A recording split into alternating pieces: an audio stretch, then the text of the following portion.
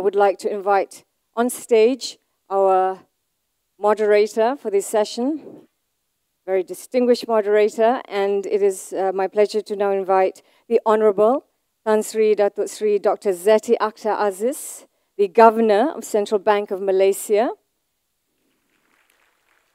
And I would also like to invite all the speakers for this session, Dr. Jamil El Jaroudi, the CEO of Bank Nizwa, the Sultanate of Oman, Professor Abu Nasir Muhammad Abdul Zaher. He's the chairman of the Islamic Consultative Forum, Islamic Banks Consultative Forum Bangladesh, and chairman of the Islamic Banks Bangladesh Limited. Mr. Talal Yassine, OAM, founder and managing director, Crescent Wealth, Australia. Ladies and gentlemen, I would like to be excused because I was given, first of all, we'd like to welcome the keynote speaker, and then we'll continue with the forum. My sincere apologies to Tan Sri, and please welcome, ladies and gentlemen, the Honorable Tan Sri Dato Sri Dr. Zeti Akhtar Aziz, the Governor of Central Bank of Malaysia, to address us. Dipersilakan.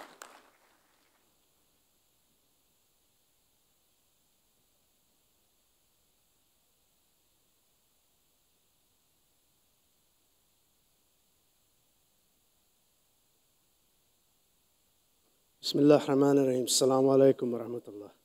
It's a very good morning to you all. It's a pleasure and honor for us to be here. And I'd like to thank 8th WIEF for allowing us to showcase Islamic finance and showcase by one of the leaders of Islamic finance, the Governor, Tan Sri Zeti Akhtar Aziz. Let me tell you something about the Governor that many of you do not know. That's not in her bio. I've had the honor and pleasure of working with her, and she is a governor's governor. She is a leading lady of Islamic finance, and a number of magazines have positioned her that way. But more importantly, and this is what I impress upon all you all, her speeches are required reading, at least for my team of 22 people at Thomson Reuters, because her speeches give you a pulse of Islamic finance, about the road ahead, about the challenges. She's actually a stakeholder unto herself in Islamic finance. World leaders like the present managing director of the IMF, Christine Lagarde, have come to Malaysia and have talked to the governor, have got insights from the governor on Islamic finance. With that, it is an honor and a pleasure, Governor, to introduce you for your keynote speech. The Honorable Tan Sri Dr. Zeti Akhtar Aziz.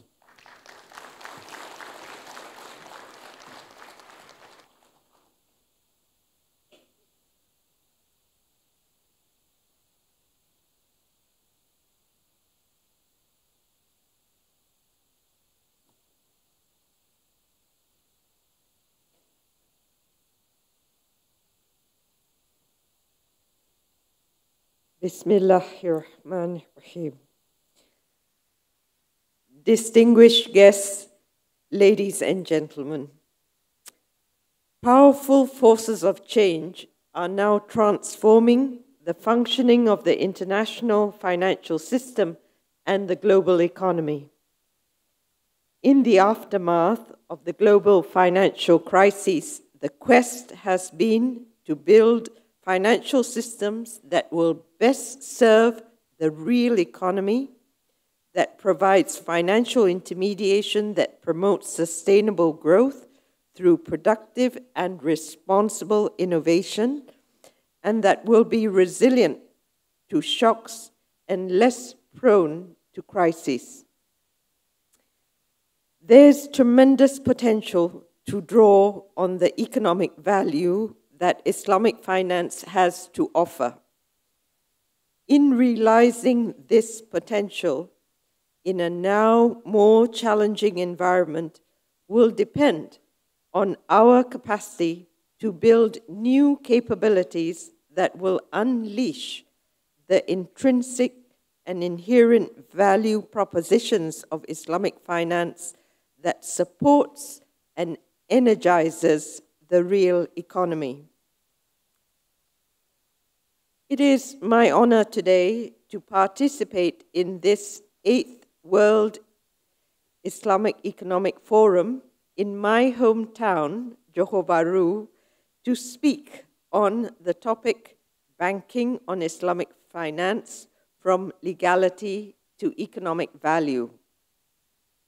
The first part of my remarks will elaborate on the economic value of Islamic finance in terms of its emphasis on the close link to the real economy, in terms of its merit as a potent tool to enhance financial inclusion, and in terms of its emergence as a vehicle in bridging economies and strengthening economic and financial linkages, in particular between emerging economies. The second part of my remarks will touch on 3 key imperatives that will be important to the ability of Islamic finance to enhance its value proposition to the global economy. These include the legal framework, in particular that which supports its internationalization, the pool of talent that has the international exposure and orientation, and finally, the convergence and harmonization of the Sharia interpretations across jurisdictions. These imperatives will be key to reinforcing the gains from the increased economic interlinkages. There are 3 core propositions of Islamic finance that can be harnessed as the industry continues with its rapid growth momentum. The first is to ensure that Islamic finance remains a form of financial intermediation that serves the real economy. In this current environment, following the global financial crisis, this is an issue that has been raised again and again. Finance must return to, banking in particular must return to basic banking. It also must continue to be a benefit to society. In staying true to the inherent principles of Islamic finance, financial transactions will be underpinned by real economic activities. This ensures its close link to the economy as it directs overall intermediation function towards economic production and wealth creation. This therefore requires the continuous development of financial products and services that manifest the value propositions of Islamic finance. In providing the comprehensive range of the whole spectrum of financial products and services that are in accordance with these principles, Islamic finance has been able to provide the total financial solution to consumers and businesses. The recent growth of Islamic finance has been fueled by a sustained phase of innovation. The scope of financial business has also increased in sophistication, particularly in the areas of private equity, project finance, sukuk origination, as well as fund and wealth management.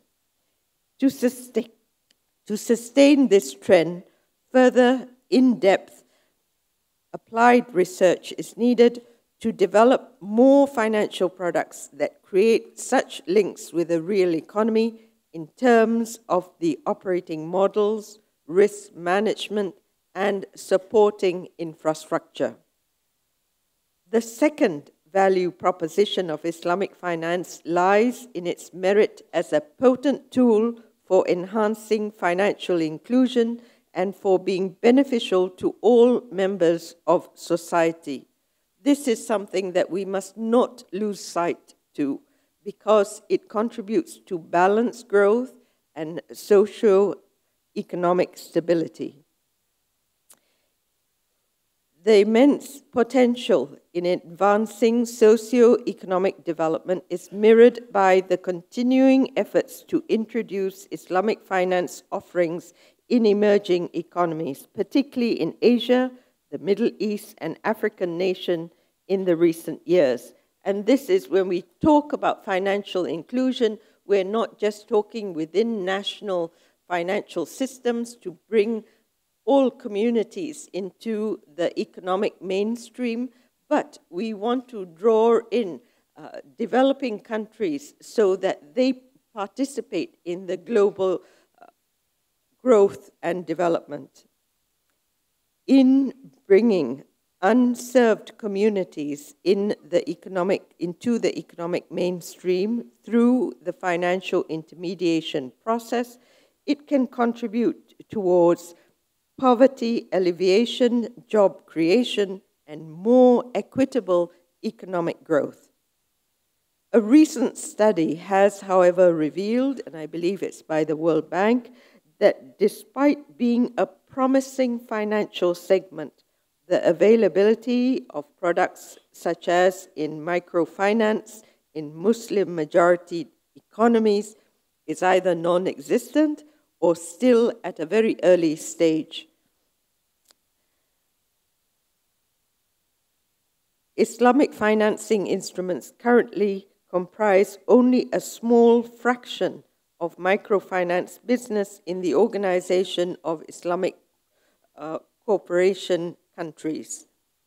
While there are success stories on the application of Islamic principles in microfinance programs, there is potential to have better models for Islamic microfinance.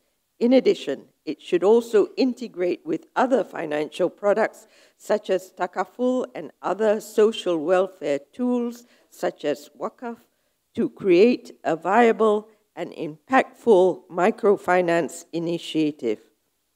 There are also immense opportunities for Islamic finance to leverage on the productive potential for small and medium-scale enterprises through greater application of equity-based structures in such financing structures. There is seemingly a natural fit between Islamic finance and SME financing in that both strongly promote entrepreneurship and value creation activities. The third value proposition of Islamic finance refers to its emergence as a new vehicle in bridging economies and contributing to increasing the financial linkages, in particular amongst the emerging economies. Previously, Islamic finance was very domestic-centric. It is now increasingly providing financial solutions for cross-border trade and investment. Progressive liberalization has facilitated the internationalization of Islamic finance. This has been reinforced by the dynamic pace of innovation in Islamic finance that has widened the range of financial products and services to meet this objective. And this internationalization process has thus contributed to more efficient allocation of funds across borders, from centers with surplus funds to regions with investment opportunities, and it also promotes the diversification of risks. Ladies and gentlemen, the now more developed Islamic financial markets have been particularly instrumental in intermediating such funds. Of course, we all know that the sukuk market has been a major driving force behind this development since its emergence as an important platform for international fundraising and investment activities that are generating increased cross-border flows. The international dimension of the sukuk market has now evolved on many fronts. It has seen the participation of issuers and investors across continents, with sukuk origination centers transcending the issuer's own home countries. The total global sukuks outstanding now domiciles in 20 countries, and more recently there has been a growing trend for multi-currency sukuk issuance.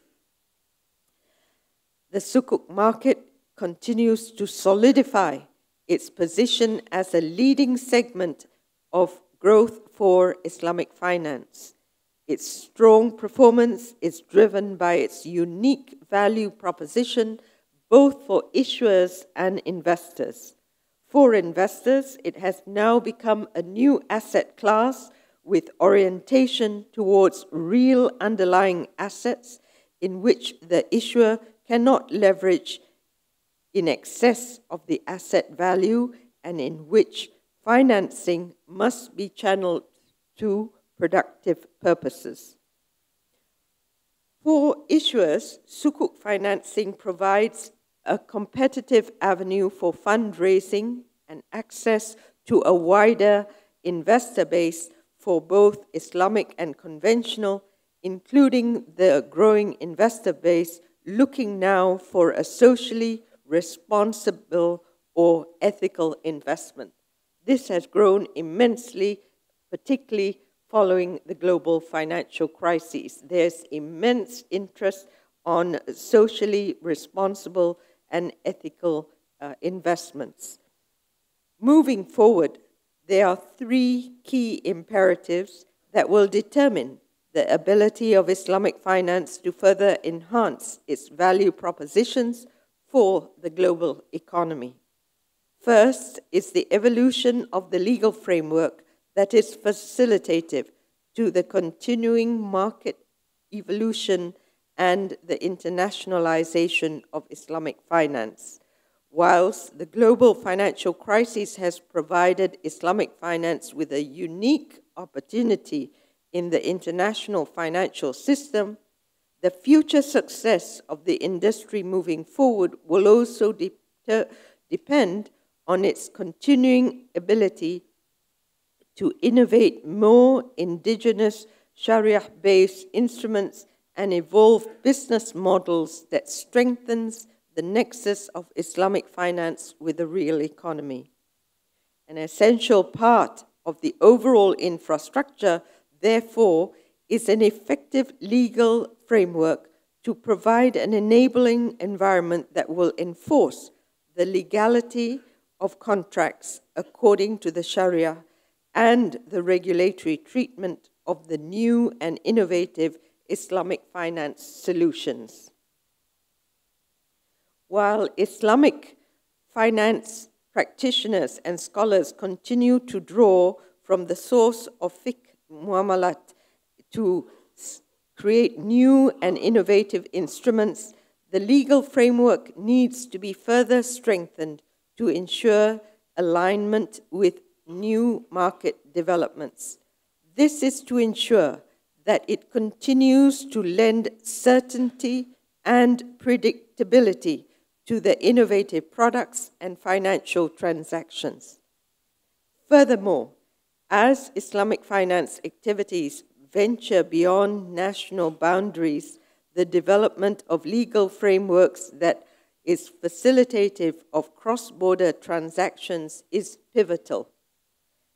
There has to be court recognition and acceptance of Islamic contracts within the common and civil law systems, with a common approach to interpreting the rights of contracting parties based on Sharia principles, in particular for the cross-border transactions.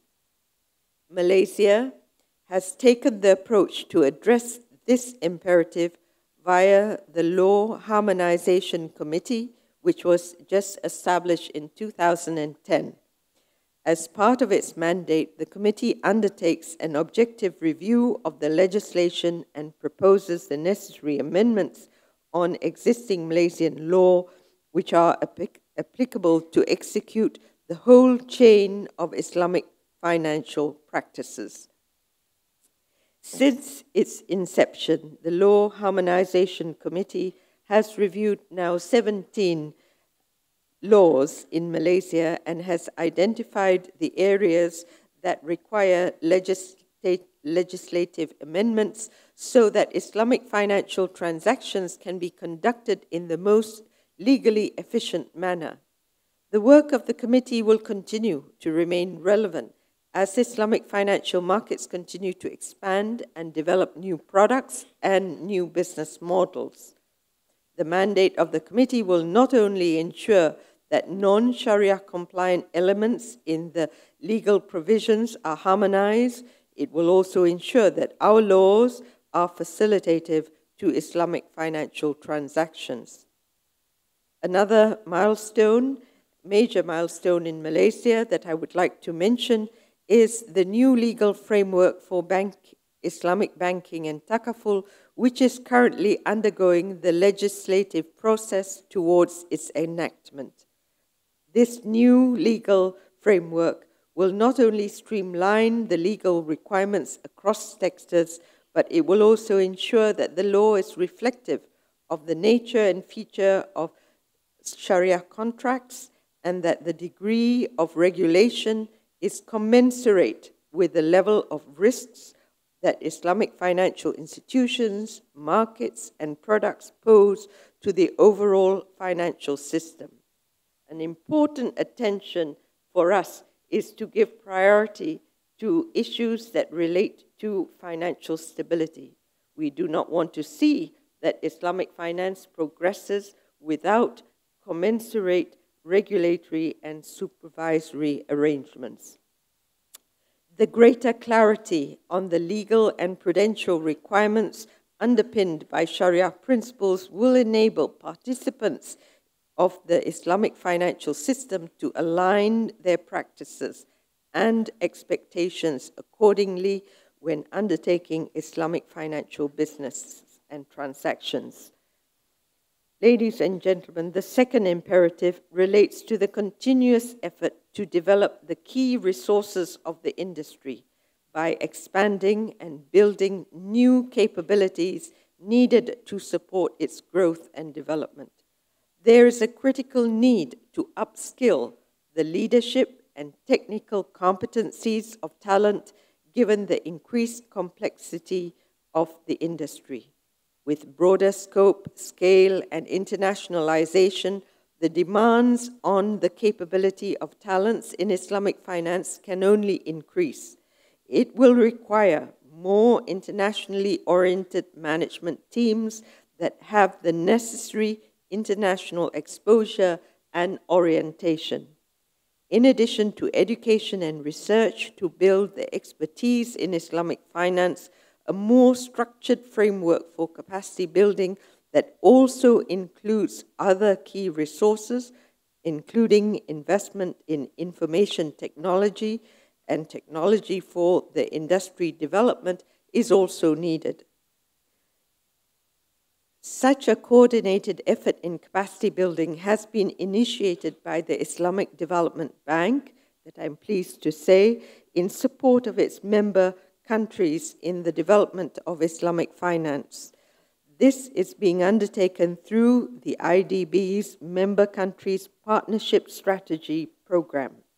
Indeed, in a world of increasing interconnectedness, there is a need for such strategic approach to capacity building through cross-border cooperation for the mutual benefit of the members so that growth and development of the industry can be collectively strengthened.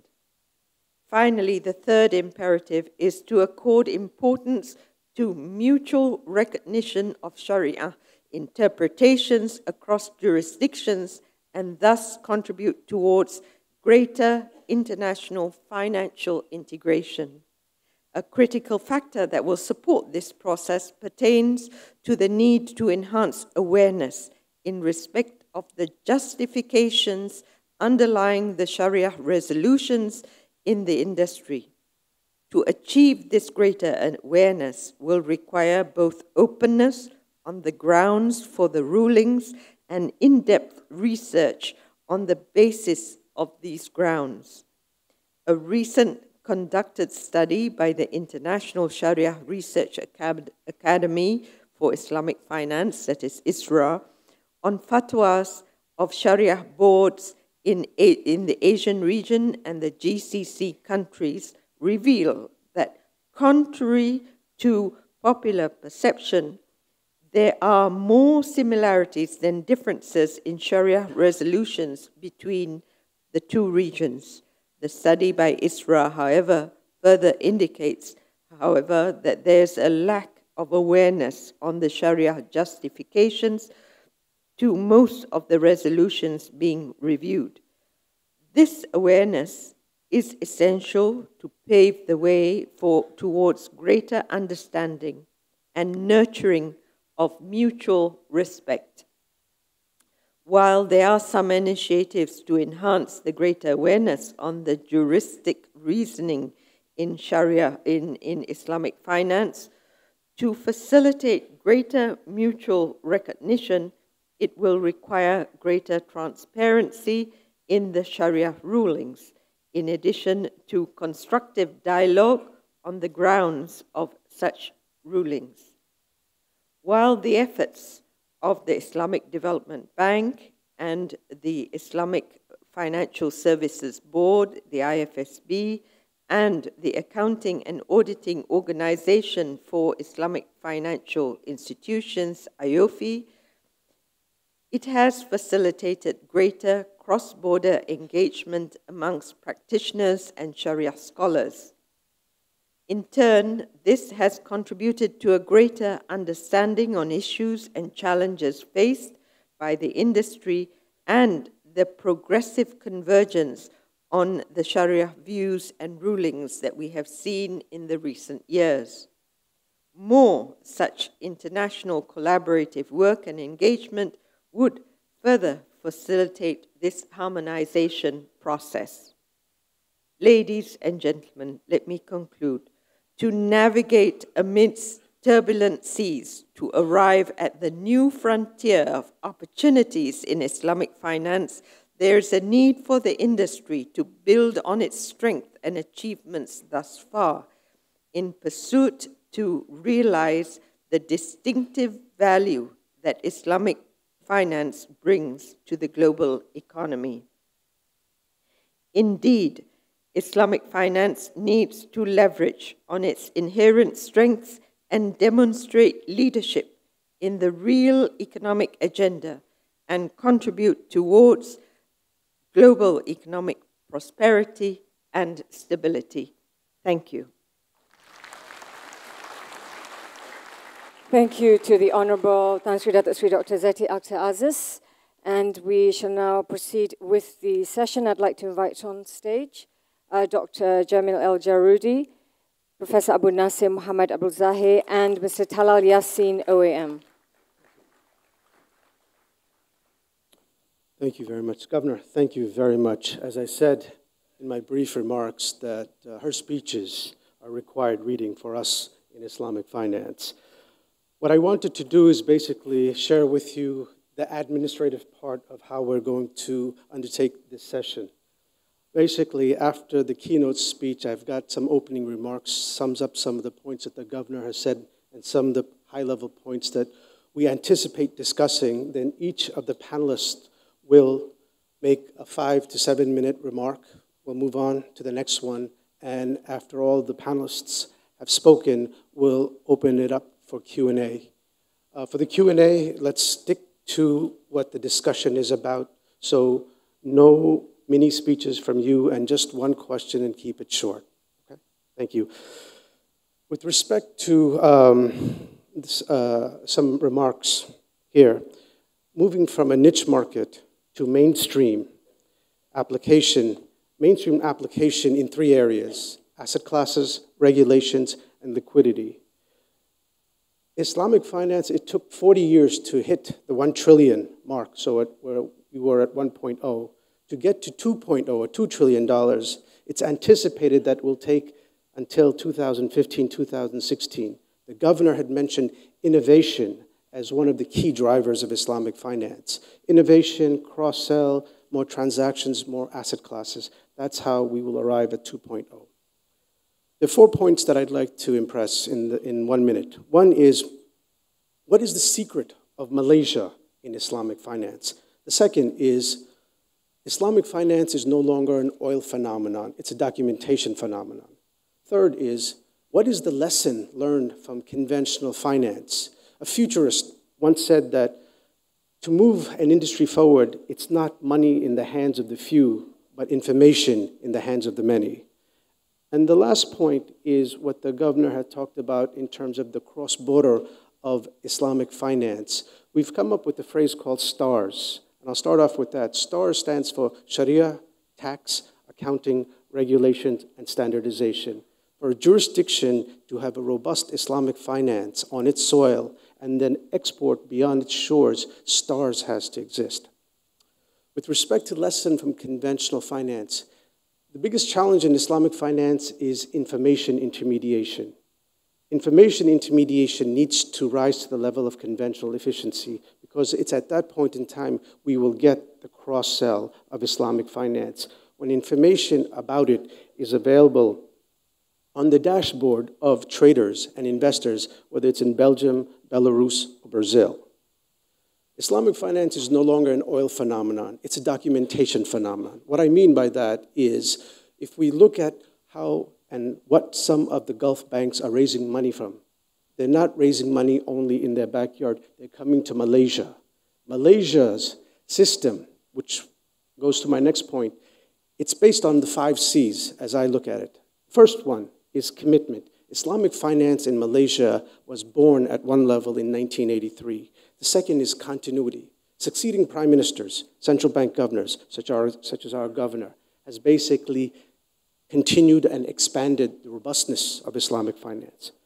Third is the coordination amongst the stakeholders of Islamic finance, whether it's the Securities Commission, the central bank, the industry bodies, or the private sector. And finally, Sharia scholars. Once you have coordination, you've built a community, and the community is robust, and the community is now contributing to the growth and development of Islamic finance. Having said those 5 C's, the most important of all, and the governor has basically said that, there's no complacency for Islamic finance in Malaysia. That's why Malaysia is the tip of the spear in leading Islamic finance forward. So those are the points that I wanted to leave with you as part of my opening remarks. Let me turn the mic over to my dear colleague whose bio is in your packets, Dr. Jamil Jaroudi. He is the CEO of Bank Nizwa. Dr. Jamil.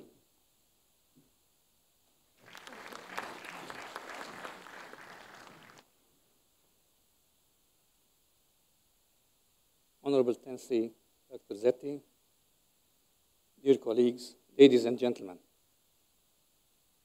Bismillah ar-Rahman ar-Rahim, wassalatu wassalamu ala Sayyidina Muhammad, Khatam al-Anbiya wal-Mursaleen.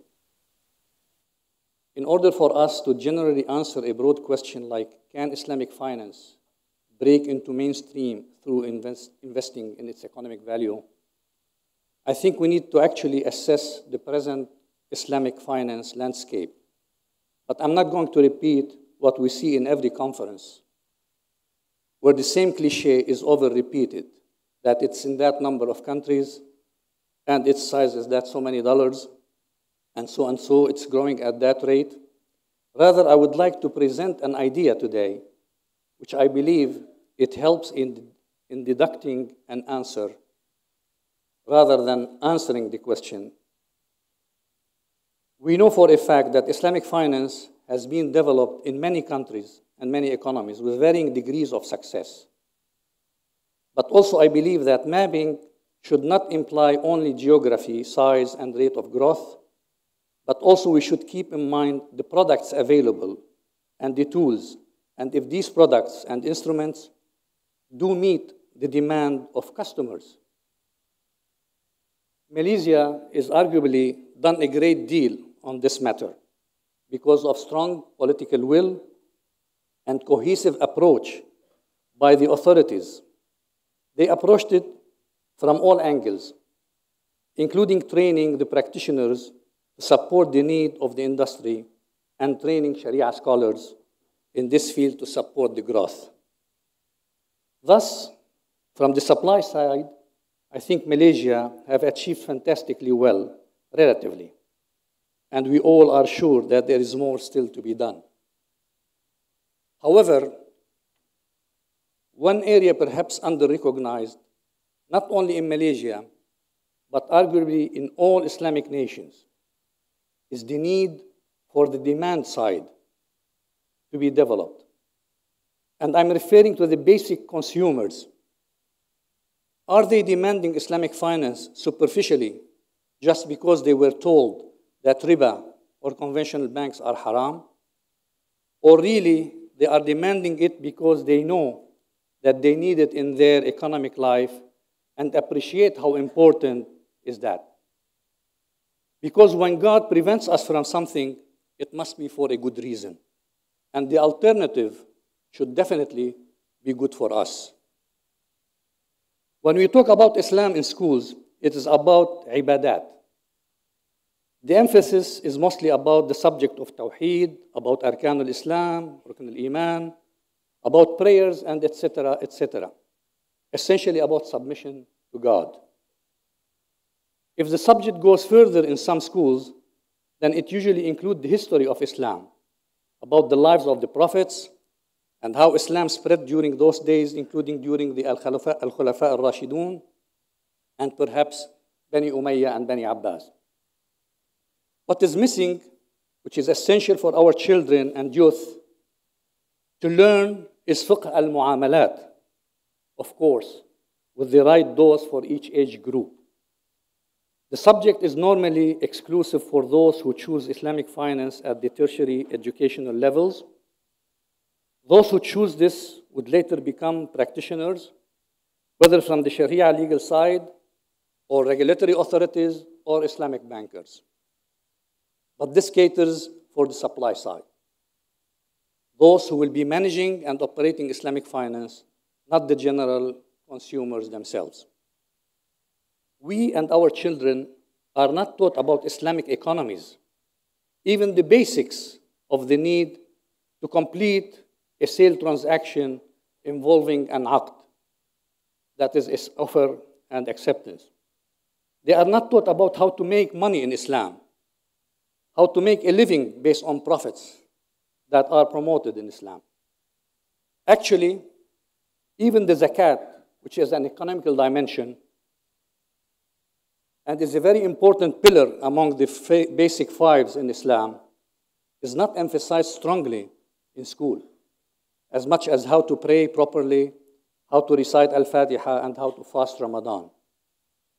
Often, when we talk about the subject of zakat, not many people understand it thoroughly as they understand their prayers.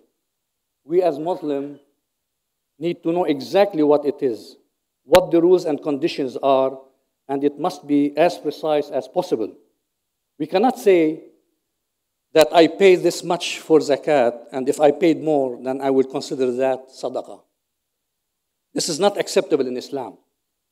For example, if we pray dhuhr 4 rak'ah, we cannot simply pray 6 and then say the extra is better, and we can consider 4 as wajib and the other 2 as sadaqah. I'm just giving an example to illustrate how much, when we talk about the need to develop Islamic finance, a lot of us miss the basic knowledge, the need of the customers.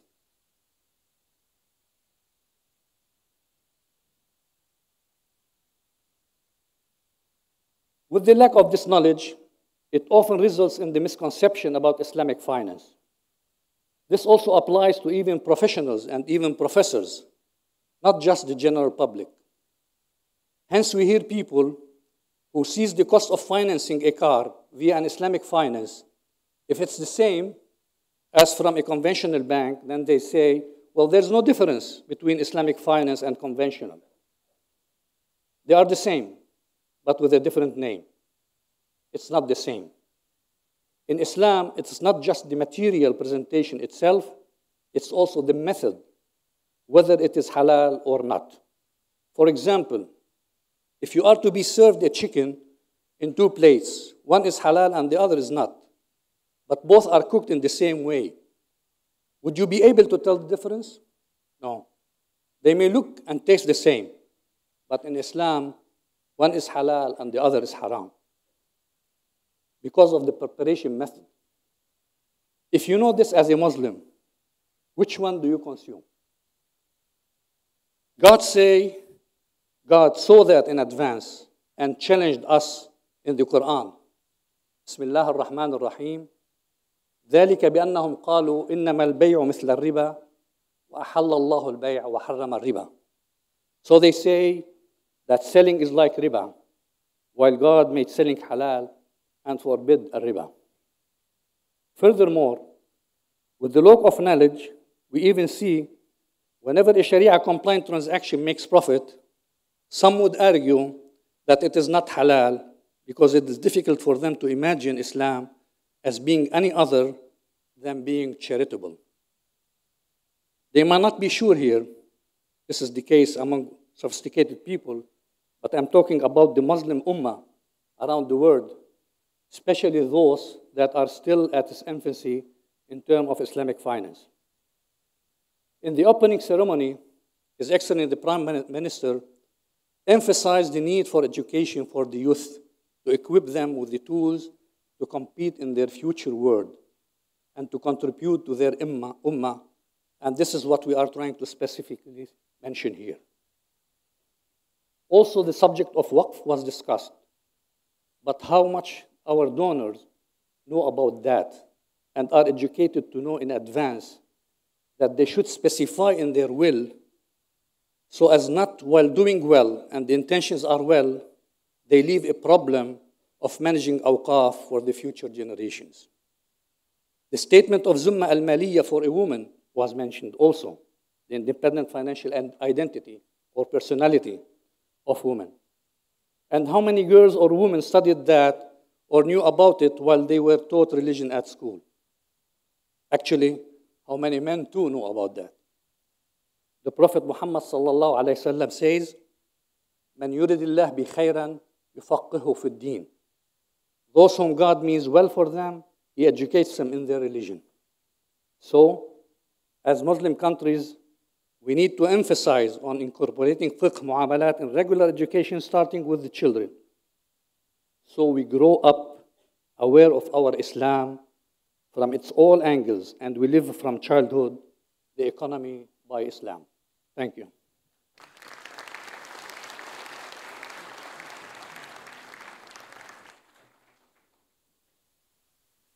Thank you, Brother Jamil. If I can have Professor Abu Nasser Muhammad, please come up for a 5-minute opening statement.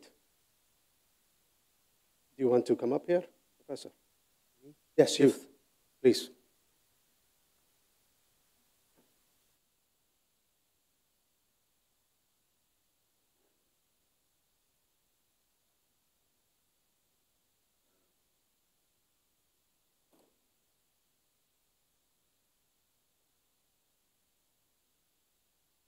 As it said, the governor of the governors, the main attraction of this morning session, Dr. Zeti,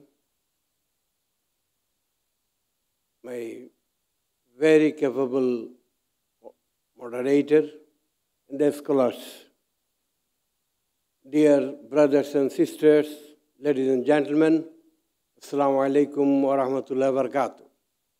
Please allow me to seize this opportunity to convey salam to you all.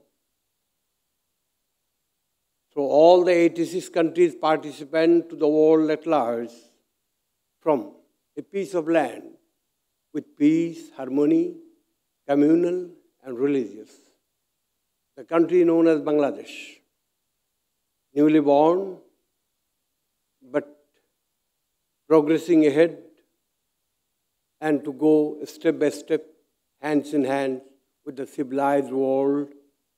And we thank the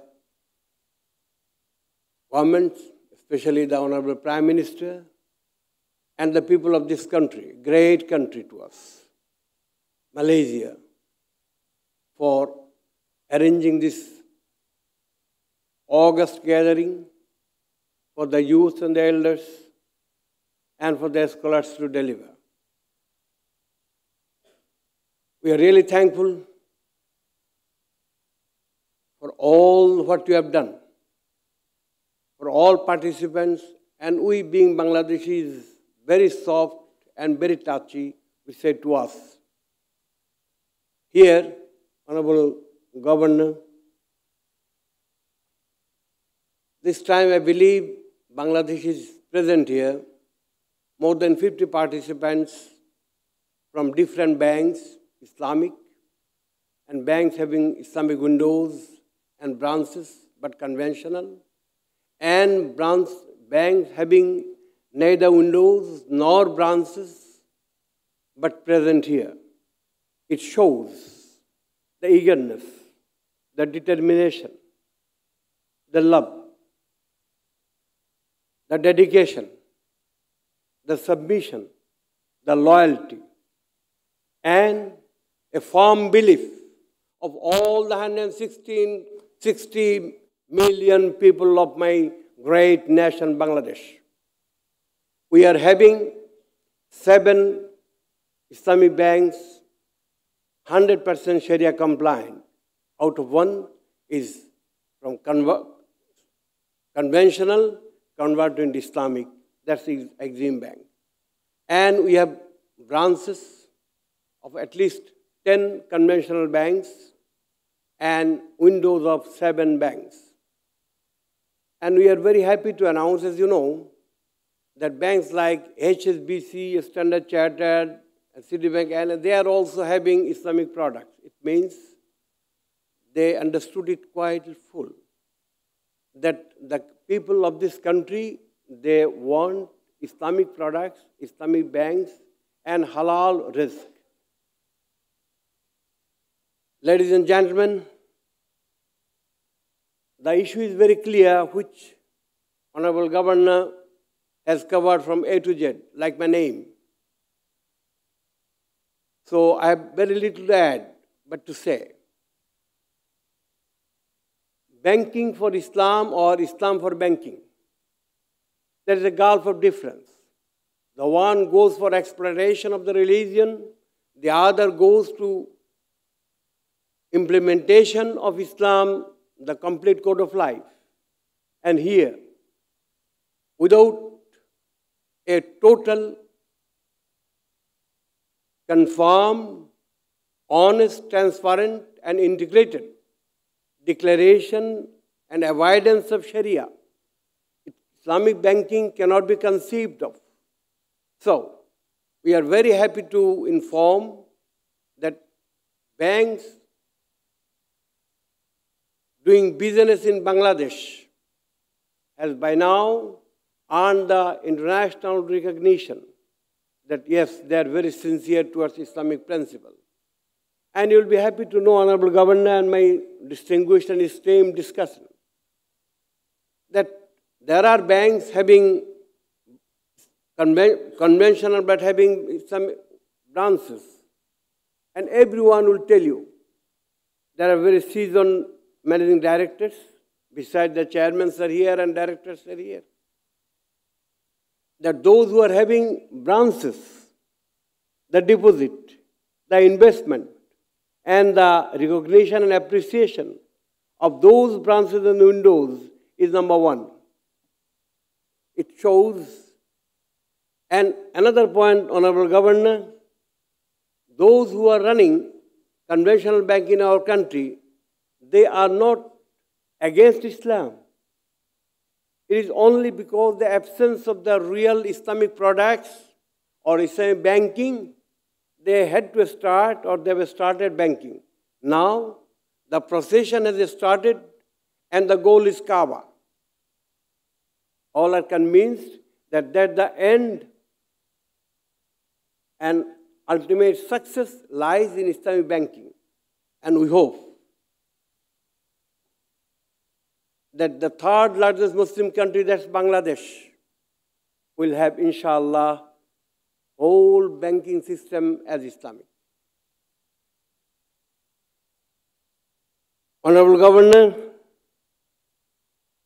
as regards the beginning of Islamic banking, yes, it's from 20th century, but the beginning of Islamic transaction is right from the I should say, when business or transaction started, it was Islamic. And we have ruled the world, the Muslims, and we had Islamic laws, education system, economic system, and whatnot. But very unfortunately, as the Westerns or the aggressors, they've aggressed us and eaten up our moral values first and made us to forget our past and made us away from Quran. And here we have redecided to announce, Ya ayyuhalladhina, Bismillahir Rahmanir Rahim, Ya ayyuhalladhina abdkhulu fi silmi kaffah wa la tattabi'u khutuwati shaitan innahu lakum aduwwun mubin. We are now convinced of it, that we have to follow the Islamic laws and the West, as Honorable Governor said. The failures of the Western economy gave rise among the minds of our youth that what is the alternative? It's not the alternative. This is a just system, as the Governor said, and the rest is the alternative, that's the conventional. And I have 1 minute left. I want to say that we want one very, very unified system, and which is given by in Quran and practiced by Muhammad ibn Abdullah sallallahu alayhi wasallam, and the best student who nobody got, but Muhammad ibn Abdullah sallallahu alayhi wasallam got, who are ill-educated, uncivilized. That's the people of Arab. They are the best students, and they have conquered the world, not for themselves, but to free the people. Now, the people of the world, they're not free. They're exploited. Come, let's say, come, let us change the world. Let us go back to Quran and let us give the essence of Quran to the world. Let all people, all humanity, enjoy peace, harmony, and enjoy their life. And finally, Islamic Bank, this is for all community. This is for anyone of any religion. Especially if you take the case of Islamic banks in Bangladesh. Yes, we have Hindus, non-Muslims, as our depositors, investment clients, and beneficiaries. And no banks in Bangladesh is doing business without social corporate responsibilities, and we are trying to build up our nation. Alongside, we are trying to tell our youths who are doing very good within the country and across the border beyond, right from America to United Kingdom. You'll find some of them here also, that Bangladesh was a golden Bengal, and we could invite the hungry people from the West to come to our country to loot us. Now we are going to give leadership to the rest of the world with the might that Allah has given us. And we depend on Allah, and He's enough to help us, survive us, give us victory. And the time is coming.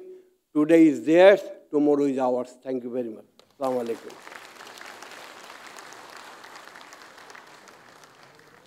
Thank you, Professor. Brother Talal,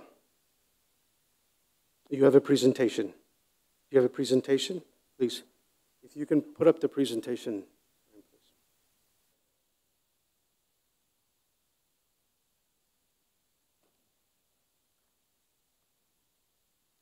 Assalamu alaikum wa rahmatullah wa barakatuh.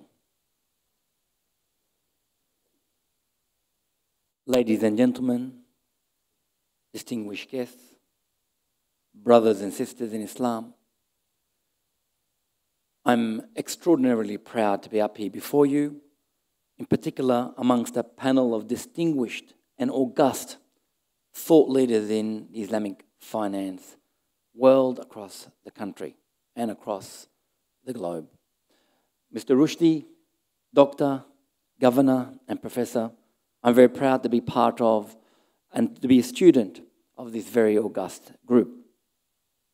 But today, I'm going to be somewhat more specific about what I am presenting, because the thought leaders in this area present the global view.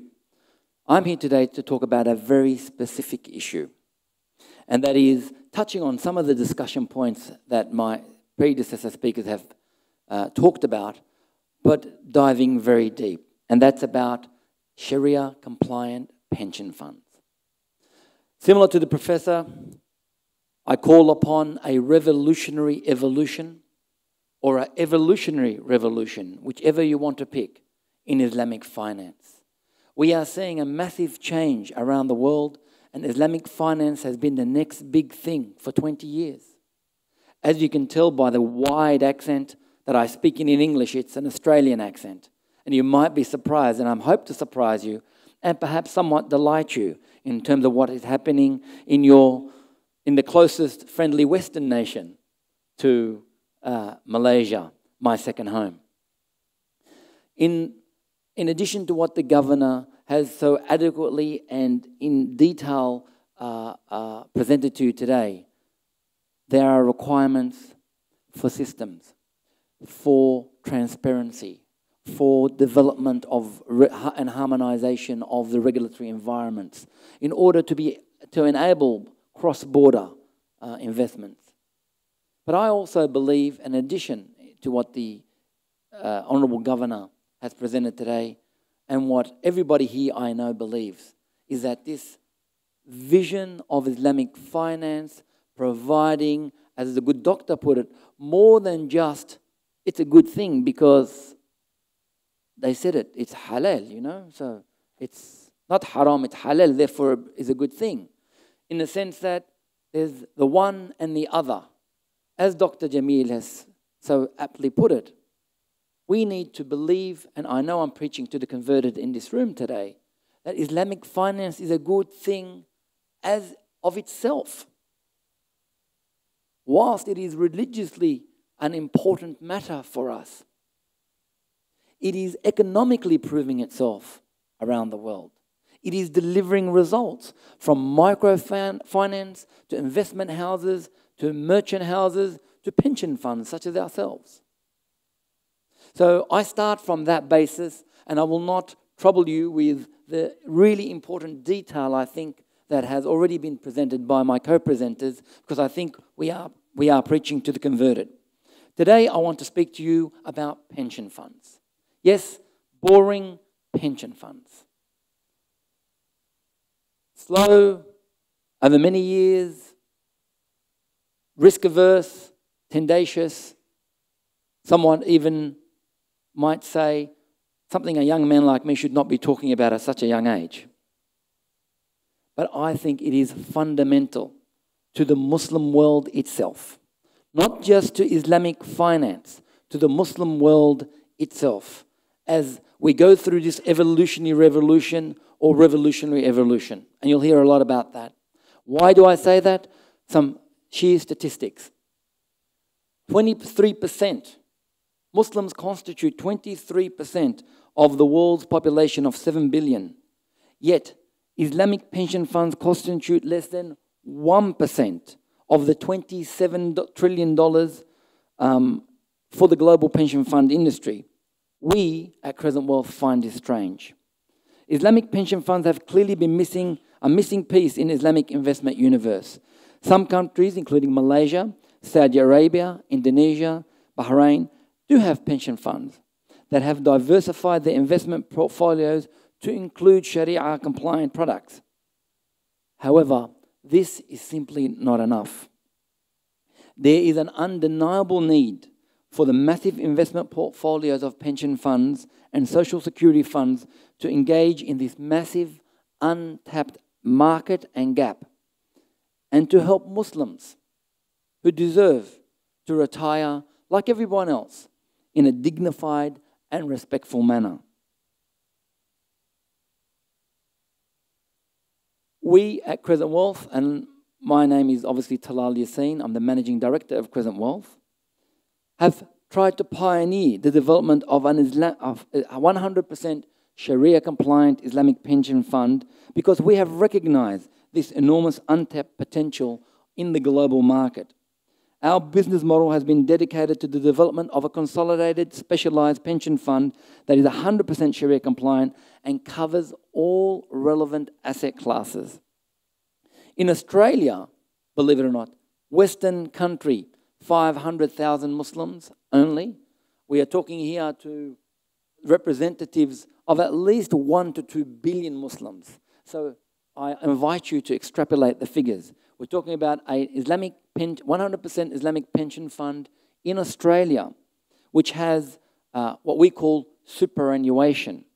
In English, that means enforced savings or compulsory savings for every employee in the country, no matter what background you are. So we have a superannuation system in Australia that was founded some years ago by our famous Prime Minister, Paul Keating, who famously did not get on with the Prime Minister of Malaysia at the time, but we'll forget that. But two distinguished leaders in their own right and two reformists and I would call civilization makers. So in the Australian market, Crescent Wealth has set up, because you'll be asking in your mind, well, why would 100% Islamically compliant Sharia pension fund set up in Australia of all places?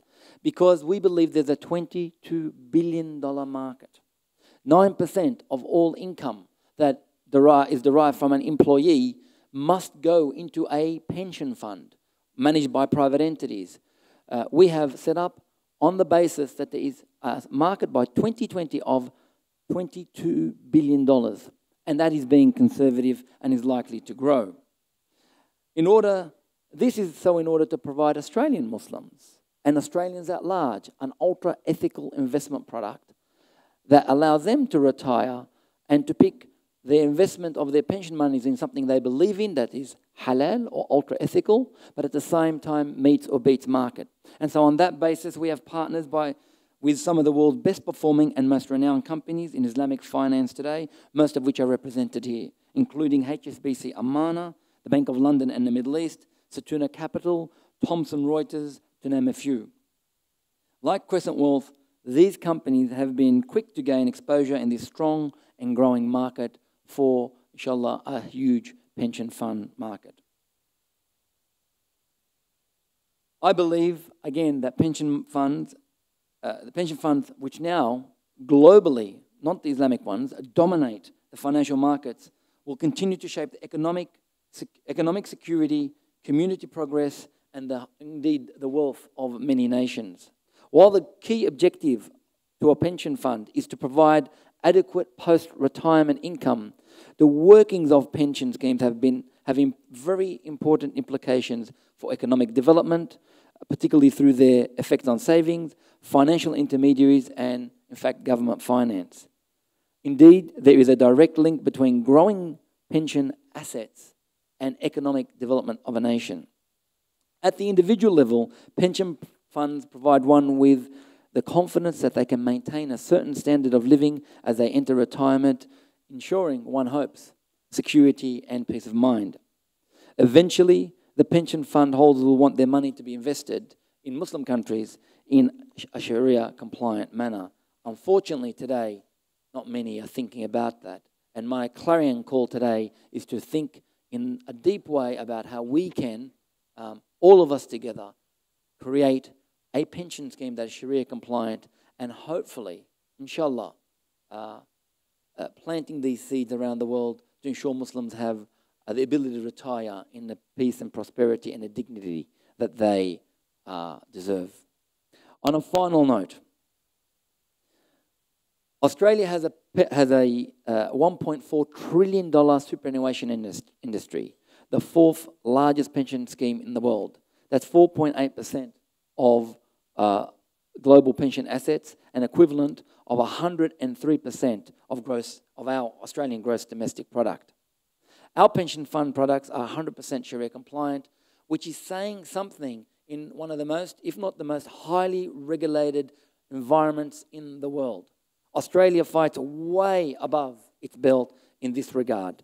The US, it's led the largest fund management industries in the world are led by the USA at 11.1 trillion, followed by Luxembourg at 2.2 trillion, then France at 1.8 trillion, then Australia at 1.4 trillion.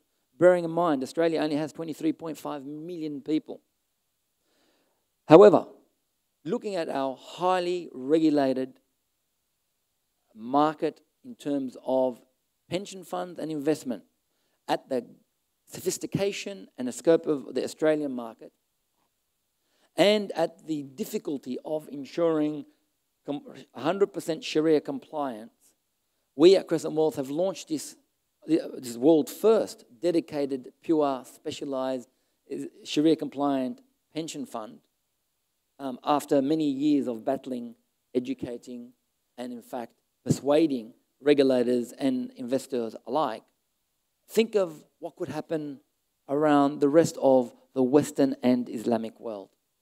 I invite you, and my main message, if there's anything that I'm taking away today, to think about that issue, about creating post-retirement peace of mind for the many millions of Muslims around the world who retire each year, and the good business proposition that it indeed could be in the longer term. Thank you very much, and assalamu alaikum wa rahmatullah wa barakatuh.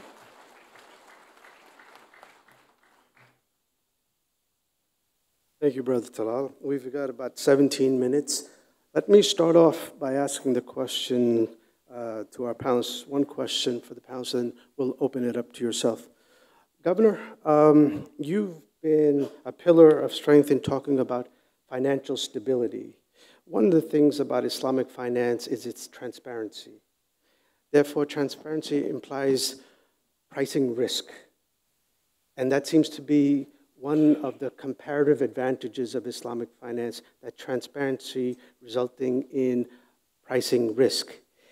Governor, from the people that you meet and the presentations that you make on the global stage, how do we spread that message that Islamic finance, let's put the religious aspect aside and talk about what regulators and institutional investors and financiers want to hear, which is we better price risk, and that results in better financial stability, Governor?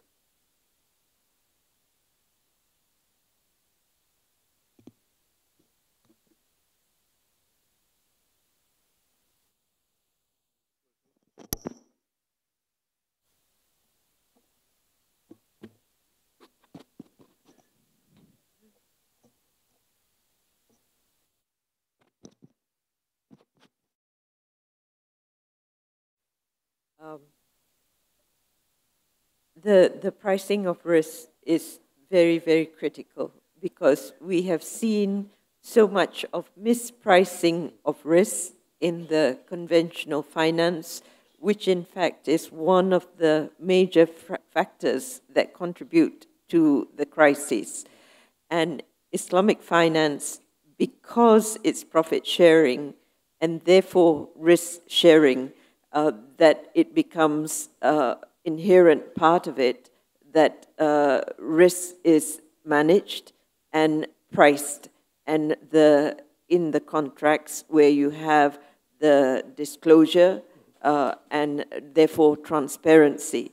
It would be a very important role of all the international multilateral entities such as IOFI in reporting and IFSB in setting the prudential standards, and to highlight this important feature.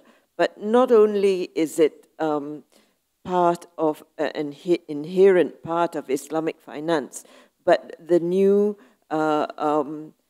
prudential regulations that are being introduced, the risk and governance structures that are reinforcing this, and the harmonization process. This needs to be highlighted. So all those who participate in the process needs to highlight this aspect of Islamic finance. And it's very useful that you have highlighted it as a specific area because it's very current now given the mispricing that has taken place. Thank you, Governor. Thank you.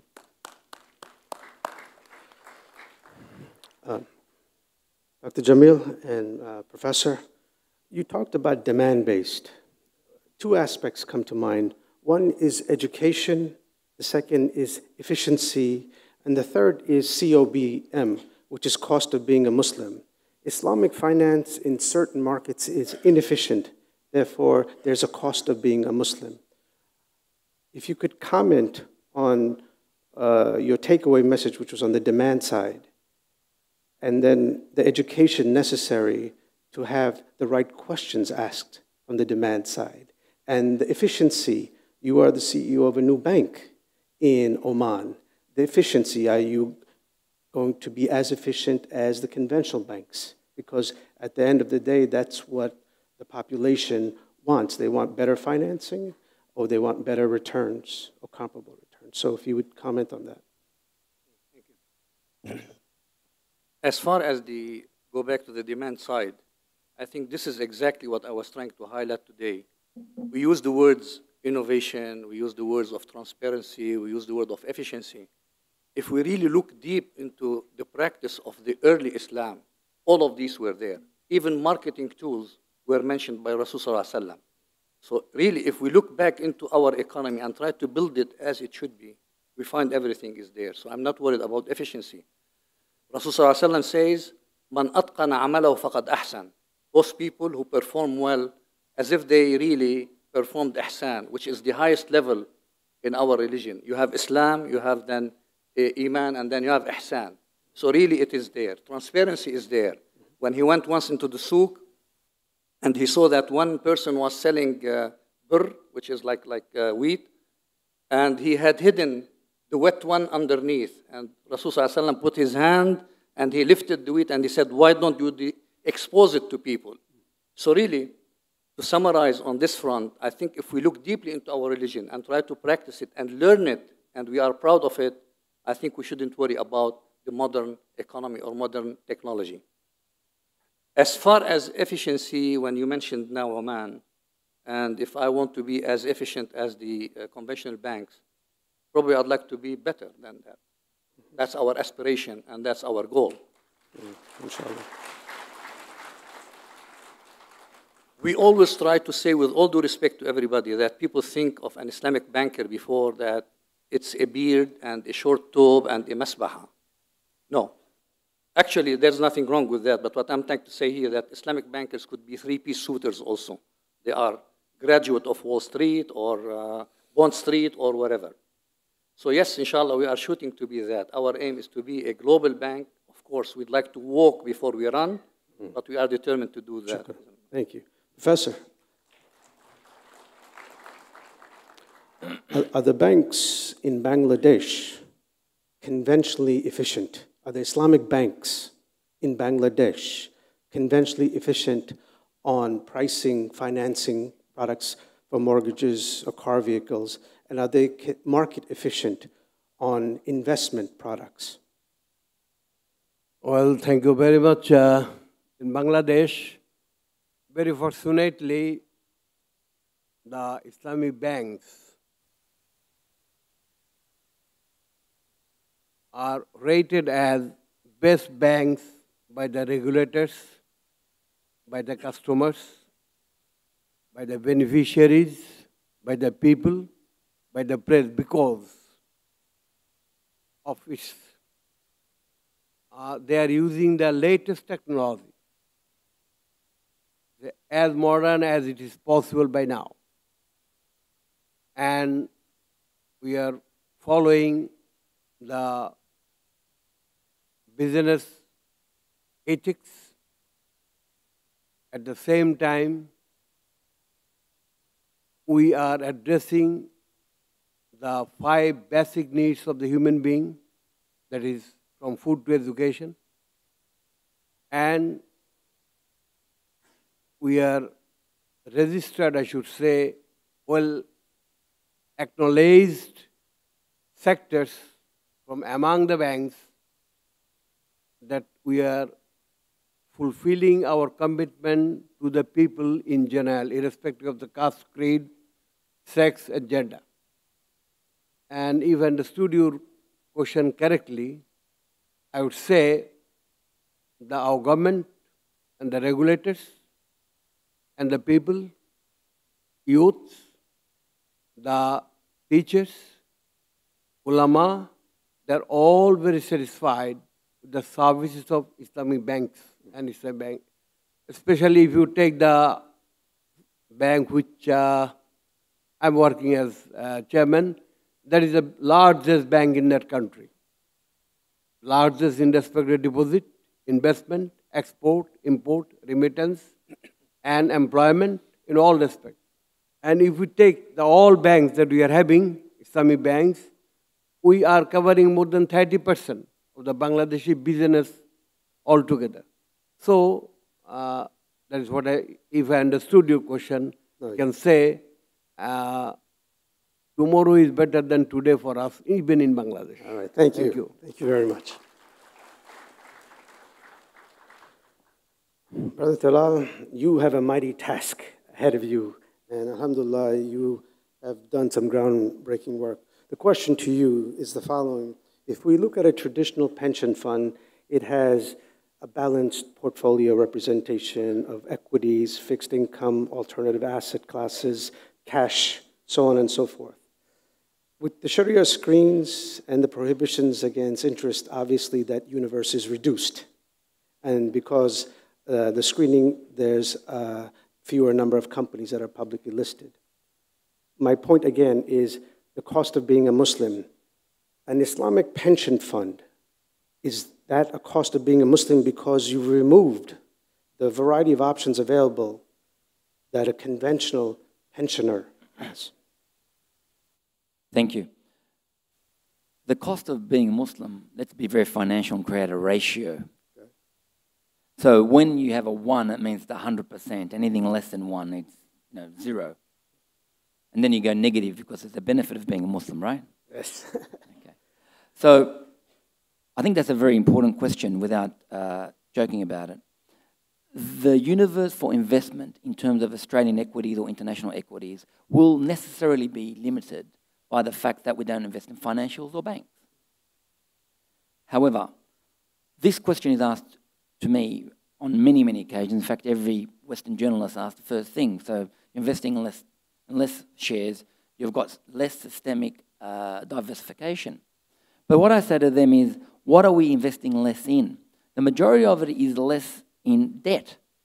So we invest in deleverage. So when the global financial crisis came along, it didn't come along because of Islamic banking techniques. It came along because the Western world invested in securitized debt, which they lost control of. So I always turn it on its head and say, well, we don't invest in financials. That's a big one. But we don't invest in tobacco, armaments, pornography, etc., the usual suspects. But a lot of your funds don't do that either.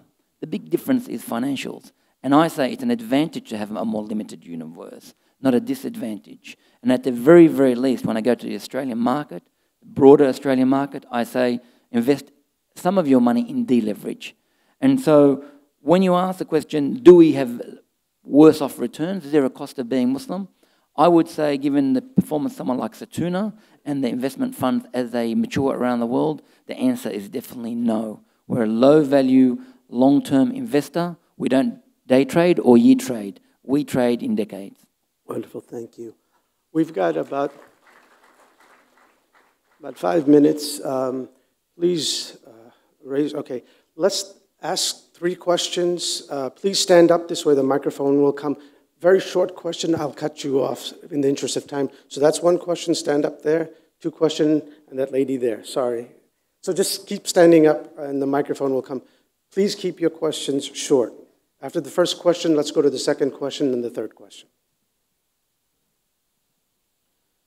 Thank you very much. Actually, I would like to initially recognize 2-3 things, what I have received from the speakers, especially Madam Jeli Akhtar, the Honorable Governor of the Malaysian Bank, says that we need the technical competence and the intellectual resources. On the other hand, Mr. Abu Nasser says we need the unified system. And also Mr. Jamil says the mainstream finance, Islamic finance should be the mainstream finance. My question is that how, do we have any plan, how we can promote this Islamic finance as a plain level field for everyone, such as, I'm a Muslim, I have shop, everyone is coming to me and they are buying. There is no branding. Branding is, this brand is good, effective, good product, reasonable price. It's beneficiary. For Muslim, it's halal, okay. Now, all the Islamic bank is targeting mostly the halal product for the Muslim. Why don't you go for this product, since it is effective, even in this recession, as a proven track record, that you are doing the business for profitability. So why don't you take this option as one of the options, which is the best option for you? Do you have any plan to go about with this, to brand this product worldwide as a plain level field for everybody? Okay, thank you very much. Thank you. 1 second, sir. I have one thing to... No, we don't have time, sir. Okay, thank you very much. The next question, please. Assalamu alaikum. My name is Faz Chowdhury. I'm with the Muslim Council of Britain. I work in the banking industry as a risk analyst. My question actually is very simple. Islamic finance, from what I understand, and please correct me if I'm wrong, is asset-based. So if it is asset-based, and the vast majority of Muslims are very, very poor and have no assets, how do you cater for them, and how do you raise their standard so that they can become a middle-class Muslims and improve the quality of the Ummah? Thank you very much. The third question. Thank you. I am Dr. Asfour, President of the Egyptian Business Women Association. I thank very much the Governor and all the speakers. My question will be really how to popularize it among all sectors of society. We are here very elite, 2,000 people representing the whole Ummah, but implementing the Islamic financing on the grassroots and all sectors of the society for small and medium enterprise, macro enterprise. We heard the Honorable Governor saying that it needed capacity building to really implement such Islamic financing. Who will be doing that? Is it the conventional banks, or we were going to create Islamic banks? How can it be really provided across the whole Ummah? Thank you very much. Thank you very much for the questions. Governor, which question would you like to take? And please.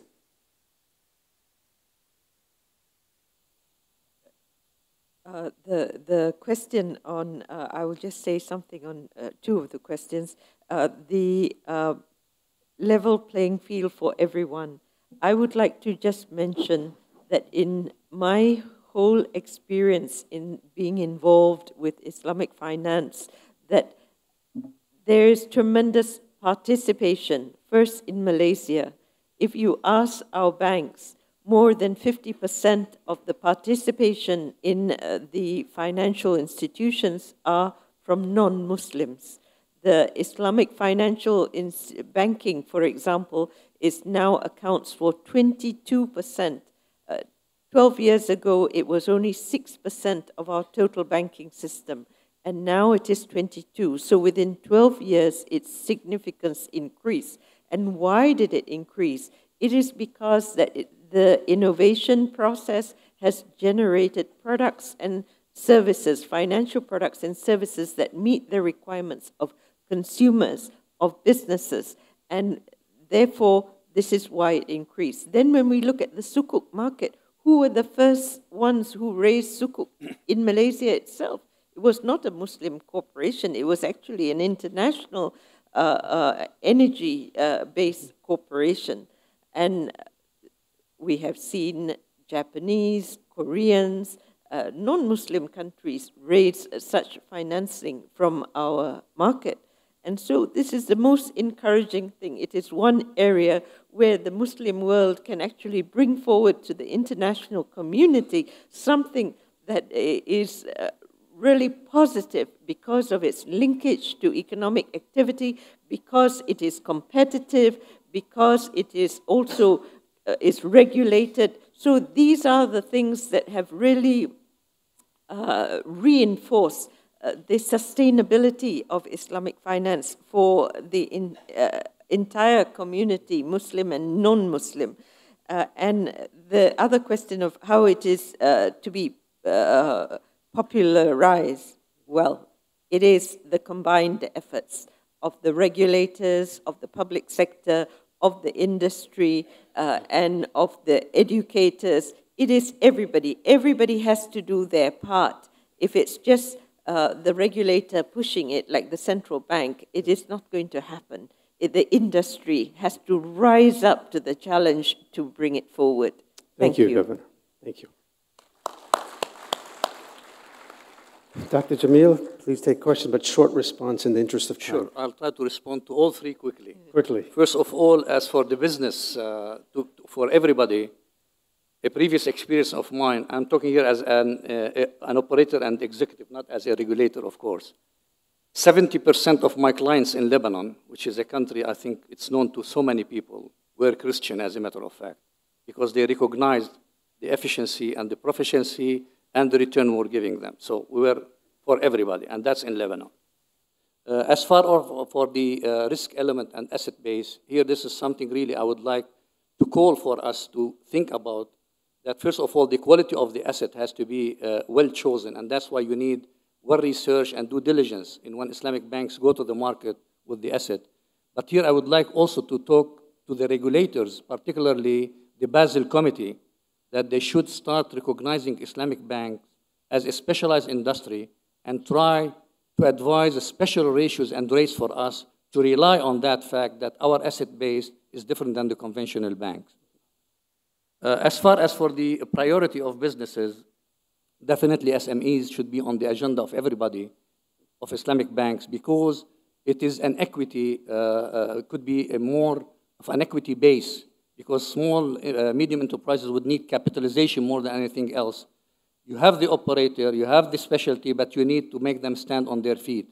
And there's a fantastic tool in Islamic finance, which is DEP, diminishing equity participation. I think this will be a fantastic method to help SMEs to stand on their feet. And I hope everybody try to support it from the Islamic finance. Thank you. That was fast. Professor, even faster, please. Thank you very much. I am professor in name only. Incidentally, maximum Muslim countries themselves are SME in nature. Still SME in nature. In our country, all the banks, especially the Islamic banks, we follow the portfolios. And SME is there, and we are giving high priority towards it. Then microfinance, you know that who doesn't know the name of Dr. Yunus? He has really awakened the whole world, but his one is riba-based, and we, Islamic Bank, are having rural development scheme, which is a reference of Islamic Development Bank. And the other day, Dr. Ahmad Muhammad Ali, he was saying, wherever he goes, either to Mr. Blair or to any African countries, he refers about the rural development RDS scheme of Islamic Bank. And also we have priority for the women entrepreneurs. Plus we have Waqf, and also we have Qardul Hasan. And by doing all these, and side by side, research is going on. So we are addressing not A or B only. We are trying to cover all classes of people. I want to add one point, Honorable Coordinator, Moderator, that as Honorable Governor said, if a cow is slaughtered in the name of Allah, even a Christian or any non-Muslim can eat it, no problem. For us, there is problem, we cannot eat it, it is prohibited. So Islamic Bank as the Hawa or the air or the sun or the moon, this is for all human beings. So Islamic system, Islamic banking, Islamic enterprises, and Islamic approach, this is all good and good for humanity. Then which is what we are practicing, and the rest of the world is coming ahead. They are realizing. We are in the concept, then practice started in 70s, and now recognition is there by East and West both. And only thing which I said unified, and the difficulty still with the Muslim countries. There are still conventional and Islamic banks in many Muslim countries. I would not say this or that country. There I meant the Muslim countries should first feel that they have been given the best of the best, that is the Quran, and the best man of the world, that is Muhammad ibn Abdullah sallallahu alayhi wa sallam. The only Uswa Hasana. Thank you. Thank you. Thank you. Brother. I'm fine in the interest of time. You sure you don't want to say anything? You're asking me, a lawyer, to talk? You're definitely... The conference organizers will re-invite you next year in London, so thank you. Anyway, we've run out of time. I'm sorry. I'd like to thank the governor, Dr. Jamil, Professor, Brother Talal. Thank you all very much. If you can give them a round of applause.